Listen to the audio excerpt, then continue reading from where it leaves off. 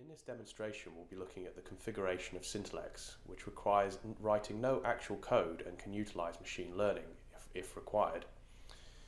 The configuration is general purpose and can be reused in multiple areas. It's not specific to a problem instance. Firstly, let's go and have a look at some data and see how we can utilize machine learning. Coming into this document and browsing through, we can see that an organization has been missed. The Guardian here has not been tagged as an organization. Now, in order to configure Sintelix to know that the Guardian is an organization and further enhance the out-of-the-box extraction, we click Markup. That takes us into the editing interface, and we see here we have a notification that machine learning is enabled. So, now if I manually mark up the Guardian as an organization, Sintelix will automatically create the configuration that will always tag that as an organization moving forward, which we can explore now. Moving into the configuration, there are two main areas which we use to configure Sintelix, which are dictionaries and entity extraction scripts. If we drop into the dictionaries, we see that Sintelix has already created a learned dictionary letting us know that the Guardian is indeed an organization, which will be carried forward in future ingestion of data. If we desire, we can manually create our own configurations. For example, if I wanted to begin tagging weapons, I could say create a word list for weapons like so and begin to populate it. There are lots of options in configuration to make this simplified and assist you. We can see this in action in the test environment within Sintelix itself.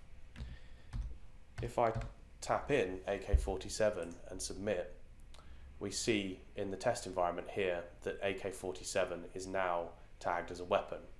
Configuration of Sintelix can be this simple and easy. It gives another route on top of the machine learning option. Dictionaries are excellent for when you have a finite list of things you want to extract, such as weapons or groups. We also have scripts which allow us to look for a pattern for areas where you don't have a finite list. Moving on to the scripts and having a look at the manual creation of those, we'll use a number plate as an example in order to create a script. This is something that you wouldn't be able to have a dictionary for because there are endless possibilities. However, there is an underlying logical pattern. Without having wrote anything, if I save and test and then write an example of a UK number plate, I can then see currently this is not extracted.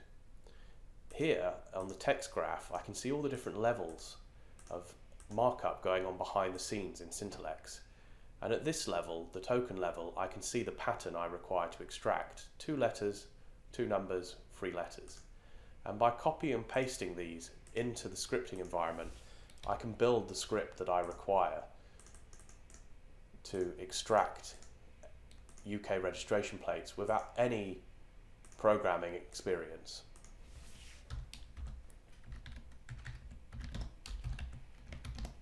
Now, if we save and test this now, we see in the test environment that the registration is now extracted. Scripting allows you to do much more than this. You can add features, you can create links, you can create document tags. This is only the surface of configuration as well. Not just extraction, but everything that Sintelix does can be configured and tailored to an organization's needs without the requirement for any actual coding. Here we've shown how configuration is applied. And the key is that it is generalized and multi-purpose. You can often reuse configuration in lots of different scenarios, making it a very efficient way of tailoring the system to your needs.